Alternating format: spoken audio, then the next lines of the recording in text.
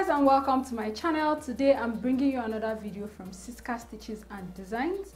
Today's tutorial is going to be about how to make a flower stem for your bridesmaids.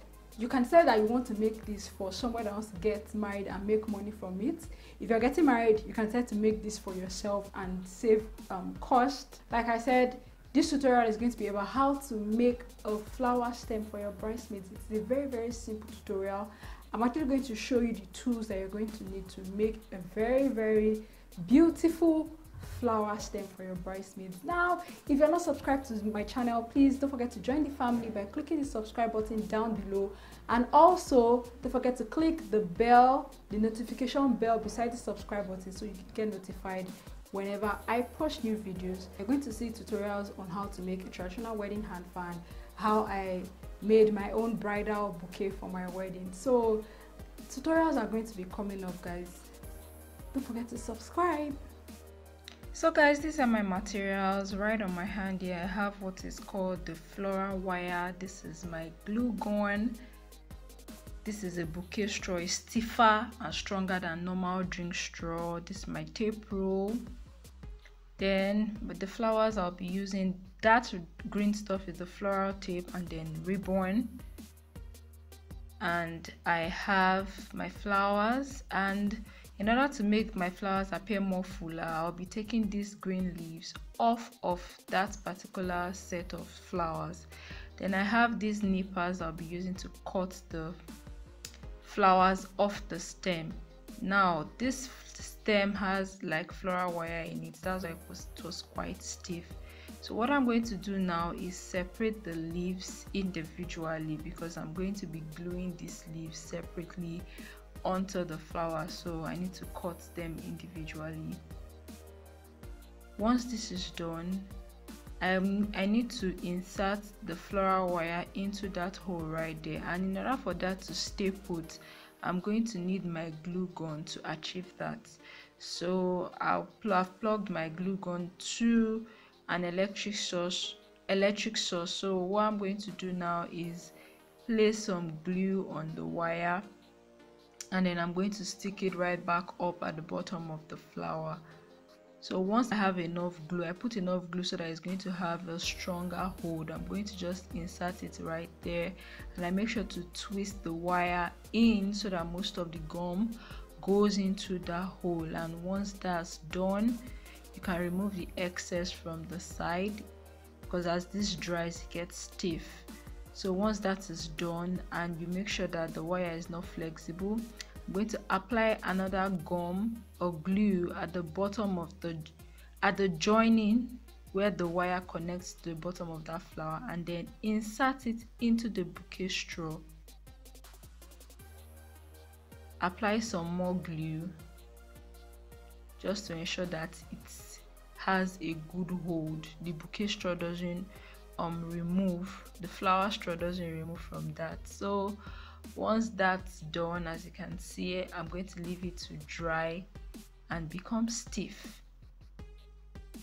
Next thing I'm going to do now while that is drying is to apply some glue to the bottom of this leaf, both front and back, and I'm going to be sticking it inside the flower where the green stuffs are. So I'm going to stick it right there at the base of the flower, and then I ensure to press it down so that the glue actually holds the flower in place. So I'm going to look for like strategic places to actually place these 3 leaves. So I do the same thing for the next leaf, and then once I'm done, I leave it to dry. So this is the finished product of one of the flowers that I did. So I'm going to show you how I did that. So I'll be getting my floral tape now. As this floral tape stretches, it glues to wherever you place it on. So I'm going to start from the base of that flower, and I'm going to be wrapping the bouquet straw down in a spiral fashion. So you'll be rolling it spirally downward and ensure that it covers the entire straw. This way it's going to make the single flower look as natural as possible, because you don't want to carry that lemon straw about. It's not really nice. So you use a green floral tip specifically to do that. So at the base of this, now I'm going to cut a little bit of excess, wrap it around the base of that straw, ensure that it's tight as possible, and then once I'm done, I'm going to tuck it in, and you can cut off the excess or just continue rolling it in and tucking it in underneath. So that's basically how I did the single flower. So once you're done, you are halfway done or almost done basically. So I'm going to get my ribbon now, and I'll be measuring about 25 inches. So I'm going to cut that out. And what I'll be doing with this ribbon is to tie it sort of like towards the base of the flower. So I folded the bottom into two and sort of like cut a triangle out to give this, I don't know, this design to it. So this is what I did. I'm going to do it to the other side as well. So you can decide to leave your ribbon as straight as it is or do something like that. Now, in order for your ribbon not to rip where you cut it, I struck a match and just placed the fire not directly underneath, if not it's going to burn, so that it shrinks those those raw edges that have thread pulling out. And once I'm done with that, we're going to ensure that it is okay and then tie the ribbon around the stem that we have just taped. So I'm going to be sort of like creating a bow effect with this ribbon, a really nice bow effect, and you're going to see how it's going to come out. So what I did was grab the two ends of the ribbon, unfold, and then tie it just once, and that is how I achieved my bow.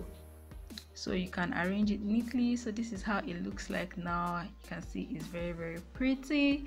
So if you like my tutorials, please don't forget to subscribe to my channel, like and share this video so others can also be inspired by this and also make this for their bridesmaids. Thank you for watching, and I'm going to see you guys in my next video. Bye bye.